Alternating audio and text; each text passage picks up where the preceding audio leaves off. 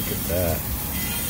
That's pretty. So what's up with this heat ring? That's pretty heavy.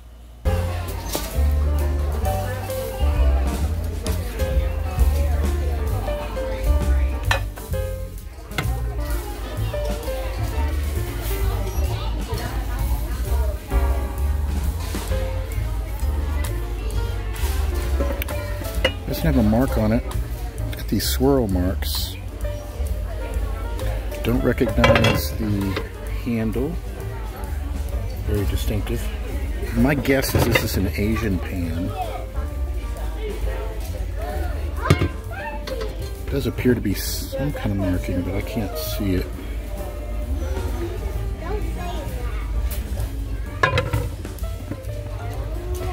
Alright, so let's talk about today's pickup. Went to the thrift store and I got this. Probably by social media standards I paid too much for it. It was $12.99 right there. But I was intrigued by this pan and I wanted to get a closer look at it. As you can probably tell, it's a Lodge. It has all the characteristics of a Lodge, but it's really nice and smooth inside, and this is not a modern machine-made pan. It has Made in USA on it.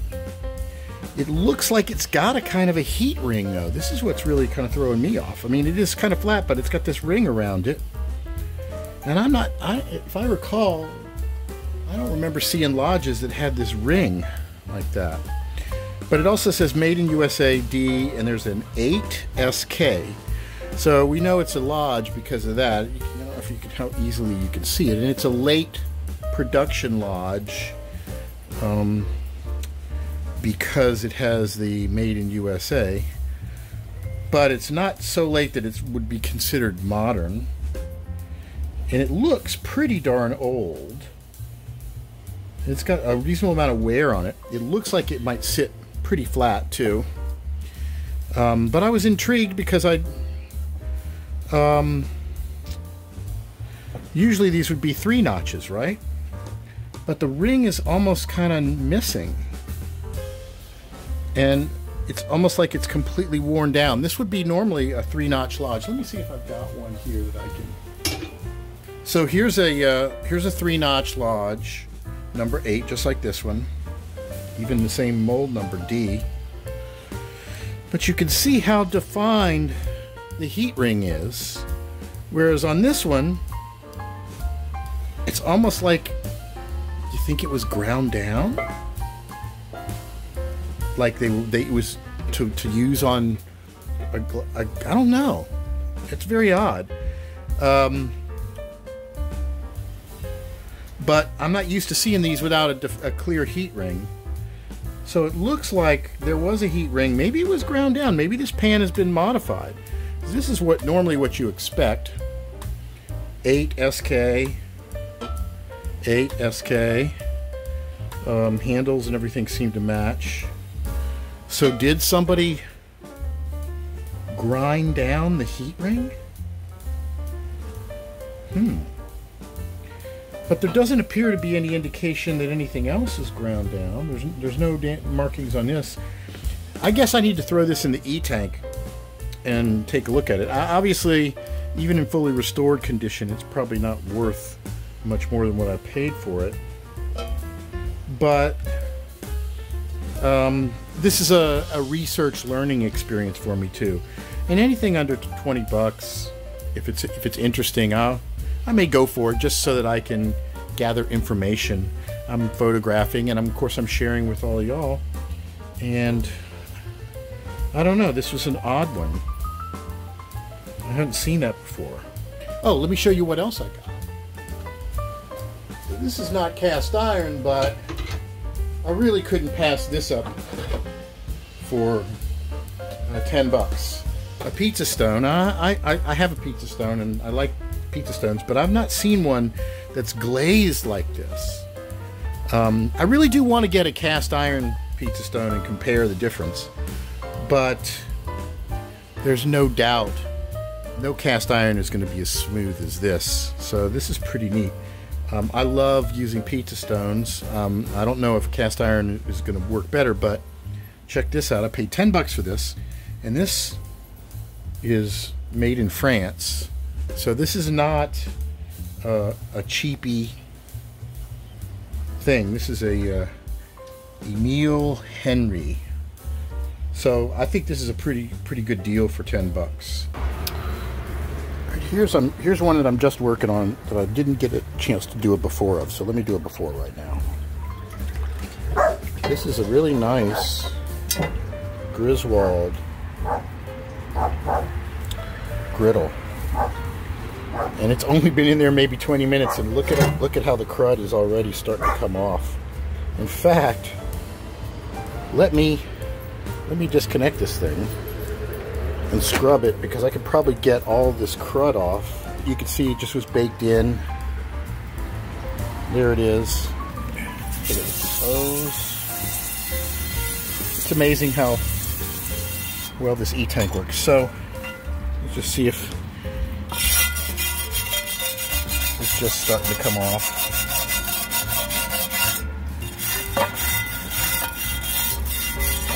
Yeah, it's just starting to peel off little by little, but that old seasoning, that'll come off pretty darn easily with the E-tank. Look at that. That's pretty. Just have caked on stuff on it too.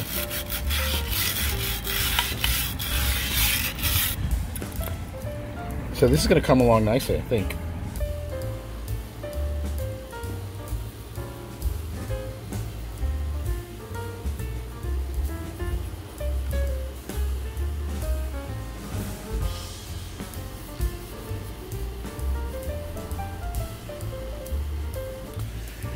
So now that I'm fiddling with a lot of cast iron, I have a bunch of friends that have been bringing stuff over for me to restore. And this is my sweetie's pan that she thinks she found in her house. Found two of these pans and didn't realize that they fit together like this. I don't know much about Vollrath. This is the first time I've actually encountered one in the wild. But I'm told that's what these are, the Vollrath pans. It's an unmarked Vollrath, although maybe it'll be marked.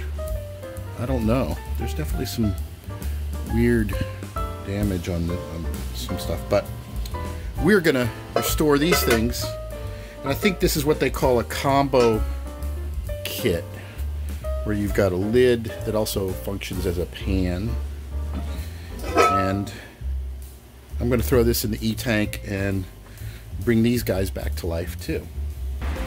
Okay, so here's my E-tank, and here is the pan in question. I use this stainless steel cable, and I'll just string it through the handle like that. I think it gets a nice good connection on it. I'll drop this down in here.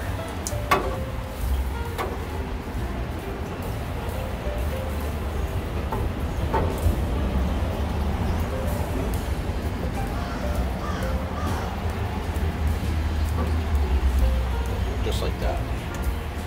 And this is the anode, or the cathode.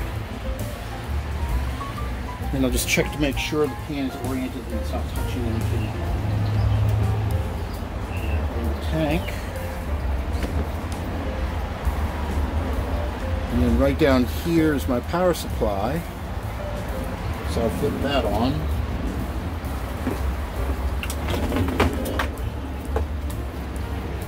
And I'm doing about 6.4 volts at 3.1 amps. I'll cover this just in case it rains, so any rain blowing in won't get on it. And so there we go. I'll just leave that cooking in the E-tank for a little bit. So I've got another one in the oven here. Let's take a quick look at it. I want to kind of just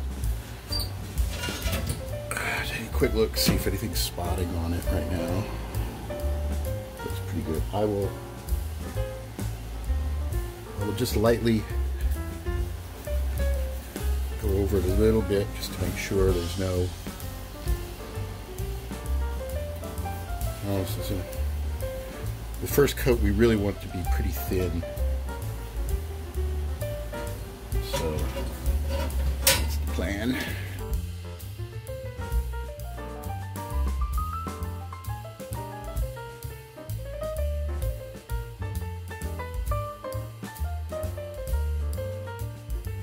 All right, let's take a look at this, see what we got.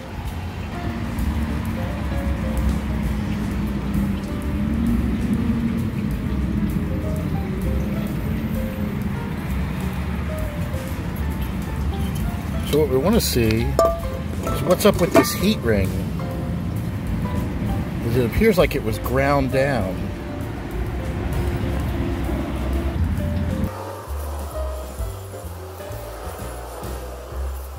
Alright, so now clearing this off, we can see clearly the heat ring was ground down.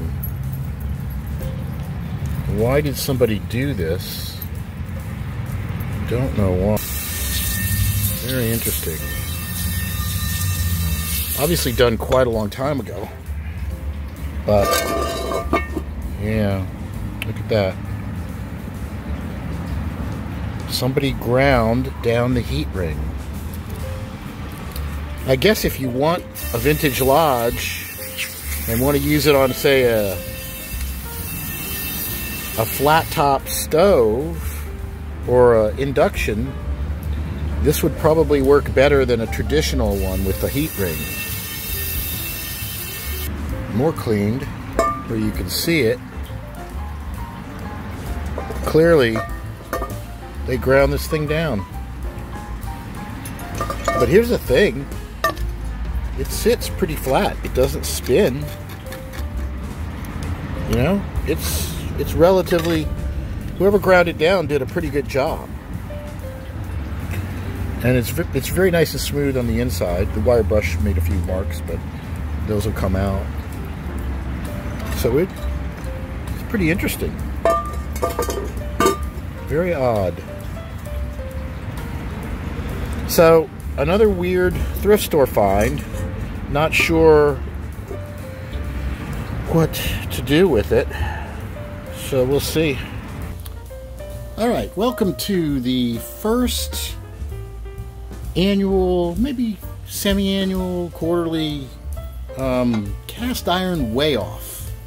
So there's been some questions floating around about the various weights of different cast iron pans, so I thought, hey, let's weigh some stuff and see what happens with the different weights. Now, my collection here is pretty limited, so I don't have a ton of stuff.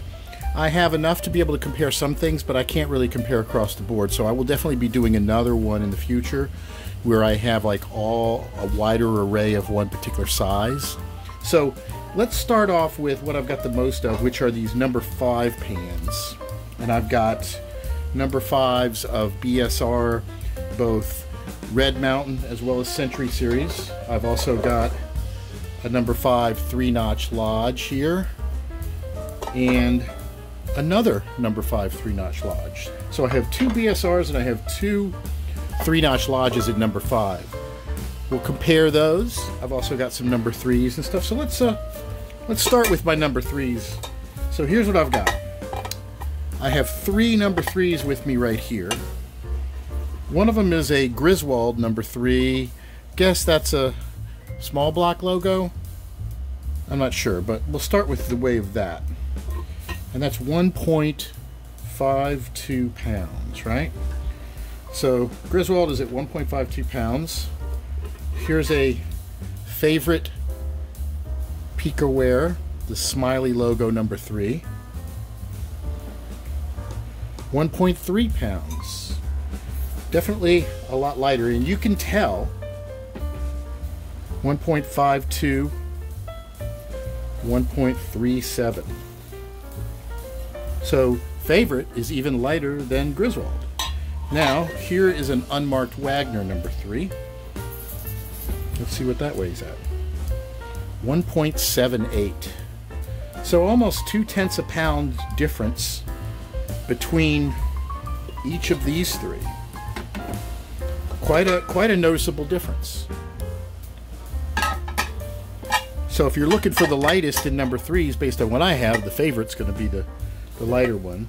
I wish I had some lodges to compare to, but I don't have any number 3 lodges with me right now. So let's move on to number 5s. So I've got 2 BSRs and I have 2 lodges here. Now, let's start with the BSR Red Mountain early, and all of these pans, everything I'm doing, I have stripped them completely down and done 3 coats of seasoning on them, or around 3 coats, so they're all basically in the same seasoned thing. There's no buildup or anything. They're really nice condition. So let's start off with the BSR. That's 2.79, so 2.8 pounds for the Red Mountain number 5. Now let's compare it to the Century Series number 5. 2.84. So the Century is a little bit heavier than the Red Mountain, right? So now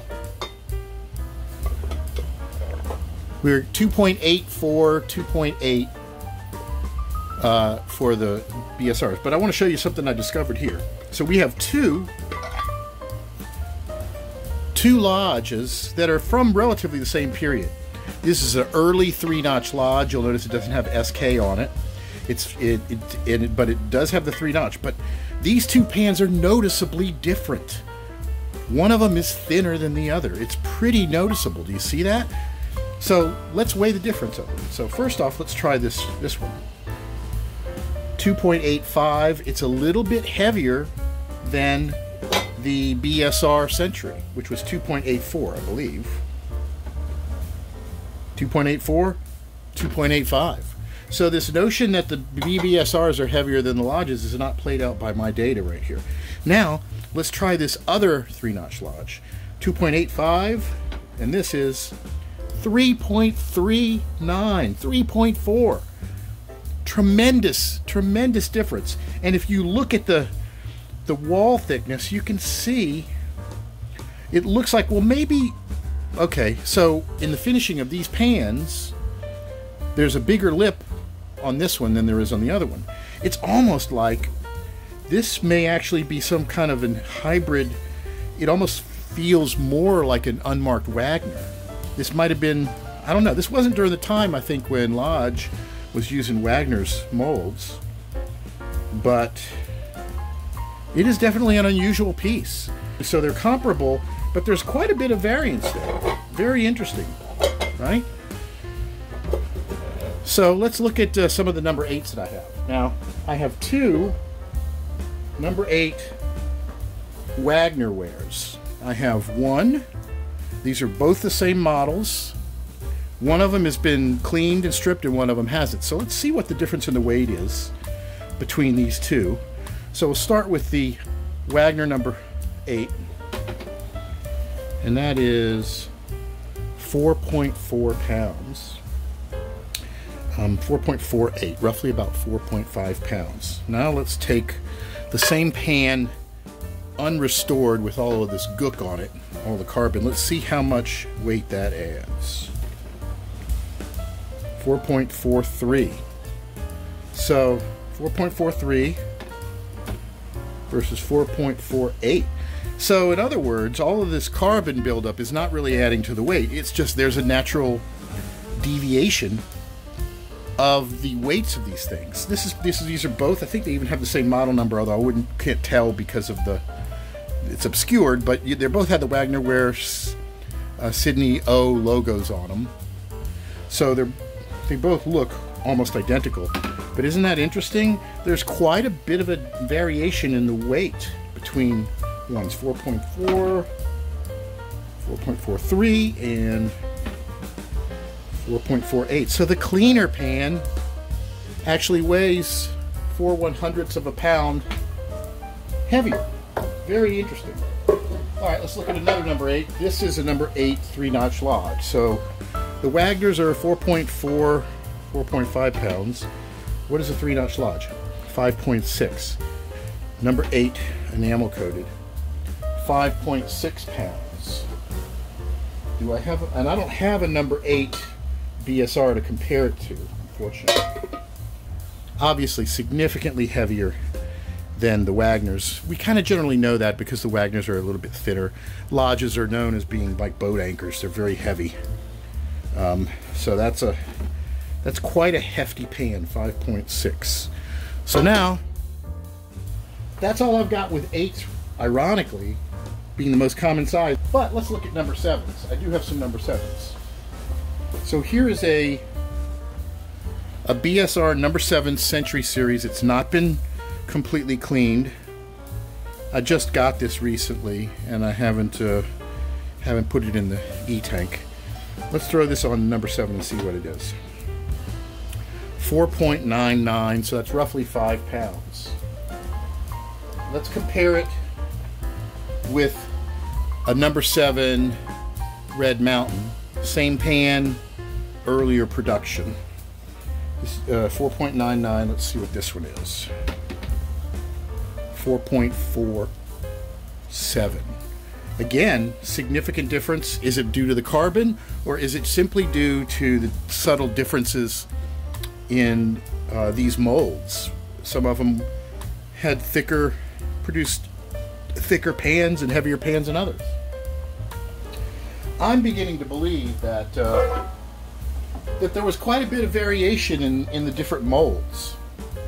So there you have it. The only other thing I can show you that's out right now is this number 14 BSR. I don't have anything to compare it to, but if you've ever wondered what one of these monster number 14 BSR Century Series pans weighs, let's put it on the scale. Boink. 10.46 pounds. Quite heavy. So there you have it. I need a larger sample size probably, and it would be nice to get some pans that were made with the same molds so I can compare them. But it looks like the variation in weight between the different pans of the same model, the weight varies dramatically, and it can more than make up for the difference in some cases between different brands. So that's pretty heavy. All right, we're coming to an end of another episode, and I thought I would pull out the mysterious hacked 3-notch Lodge. Here it is, all seasoned up and ready. Came out really nice. Unfortunately, look at it. It's been ground down. Somebody took a grinder to this thing and removed the heat ring. There's still parts of it, but it's been modified. So this is a late model 3-notch Lodge, probably post 65 or something like that. And it's nice. It's relatively smooth inside. It's going to be a good user. And I mean, if you wanted a 3-notch Lodge and you wanted to use it on an electric range or an induction stove, this is the perfect one for it.